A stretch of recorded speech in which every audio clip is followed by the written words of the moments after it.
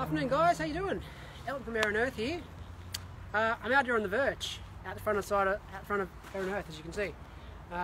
It was grass, no longer. It's taken a couple of months, but you know, pulled up the grass, put in the mulch, native trees, native plants. As they grow, it's going to look amazing. And I'm going to put some more in today. So, what I've got here is some beautiful wallaby grass. Really good stuff. Follow me. So, as you can see here, I've got already some grasses in. Kangaroo grass, which is the big brother, I suppose, of the wallaby grass. Now I'm going to plant out here, I don't know, maybe half this tray, which would be about 15 or so plants, about so far apart. So when they grow up, big and strong, it'll be like a little nest of, I suppose, ecosystem, you know? One of the things that wallaby grass is really good for, and why I'm planting it out, is the flowers, the seeds. Native hoverflies and native bees love this stuff.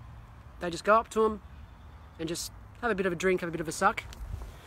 And in turn from there, they'll jump inside. Hopefully, that's my plan anyway.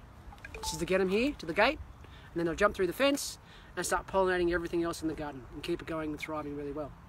So, as you can see, it's in this tray, and a little trick, sometimes it's hard to get out of these little trays. I had it in a wheelbarrow of water, which soaked it all up, got it all wet, so I could just push them out easy. That's a little trick you can use for getting, you know, plants out of pots that are really hard to get out.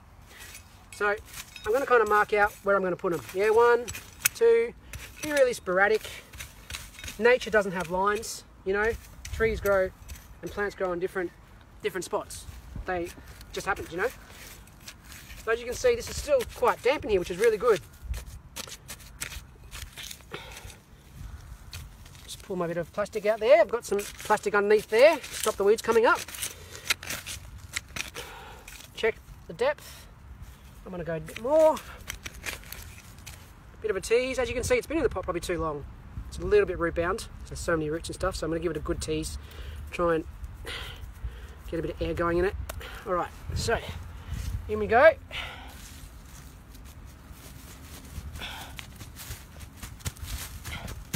That's in, that's one. So, number 2, same deal. Pop another one out. Just like that. Give it a bit of a massage, a bit of a shake. Make sure it fits in there. Number 2. And we'll do our third one over here for today. So these can grow quite large, up to 1 metre tall. But because they're so close, they're not going to get that big, these ones. They're just going to bush up together, and it's going to be like a native grassland, I suppose, a small one, out the front of Air and Earth. That's the hope. That's the plan anyway. Put them in, just like that.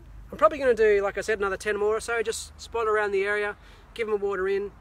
Hopefully in, you know, a year, I'll have a nice little native Air and Earth meadow out the front of our gate. Hope you enjoyed it. Any questions, don't hesitate to, you know, email us or check us out on Facebook, and look forward to our next video, which I think we'll do succulents. Have a good one.